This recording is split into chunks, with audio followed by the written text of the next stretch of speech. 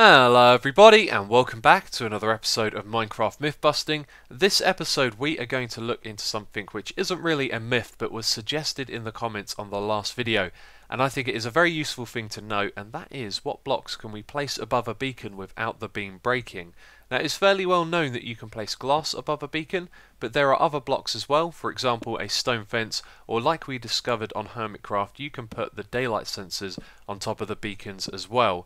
But what we want to find out is all of the blocks that don't break the beacon beam, and the only way to do that is to test them all one by one.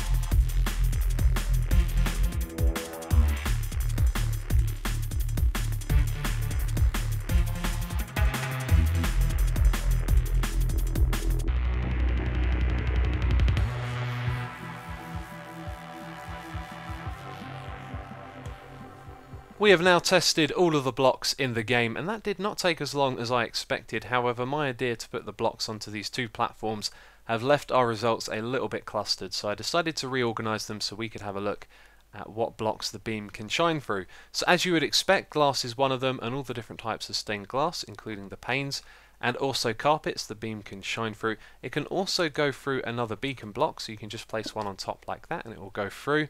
There's the item frames, the signs, and the mob heads. Now this one is a little peculiar. The beam can shine through lava, but it can't shine through water. And I've got a feeling that's because water adjusts light levels, but there's an interesting result right there. The beam can shine through fences, it can shine through the cobble walls. We've got pistons, trapdoor, the two different torches, cauldron, fence gate, and brewing stand. It can go through all of those, and the bed you can't place on top of a beacon, but if you put down some other blocks then break them, the beam will happily shine through the bed as well. Then over on this side we got the vines, ladders, the tripwire hook, the two different buttons, all types of chest, the iron bars, the hopper, the daylight sensor, the end portal frame, which is an interesting one, and the enchanting table and anvil. It can shine through all of these. Now there are a few blocks that I was expecting it to shine through which it didn't. That is ice and glowstone, should break that before it turns into water, cobwebs and leaves. I just wanted to clarify that the beam wouldn't go through any of those block types.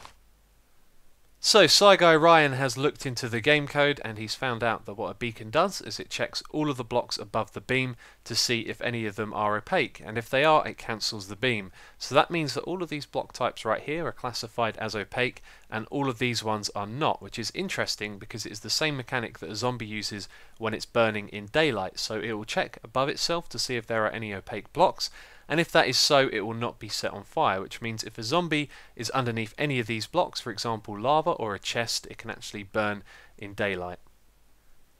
So we've learned all we set out to learn this episode, and now I want to share with you a suggestion that I saw in the comments on one of my videos that I thought was fantastic, and this was the perfect opportunity to share it with you. If we put a stained coloured glass on top of a beacon, then it could change the beacon beam colour. Now that is a fantastic suggestion and something that I think would fit very well into Minecraft. It means we could use different stained glass blocks to create different beacon beams. It's aesthetically pleasing, it allows people to do more things, and what I'm going to do is post this over at Minecraft Suggestions, which is a Reddit. So look in the description box down below for a link to that Reddit, and if you like the idea, come over and give it an upvote, and who knows, maybe the people at Mojang will see and they could possibly implement this, which I think would be a really nice feature to have. So in the last episode of Myth Busting, I asked you all to take a vote, and 65% of you got the answer correct. Yes, hydration does affect crop growth. But that is it for this episode of Minecraft Myth Busting. If you have enjoyed it, remember to leave a like. It is always appreciated. So as always, thank you very much for watching, and I will catch you next time.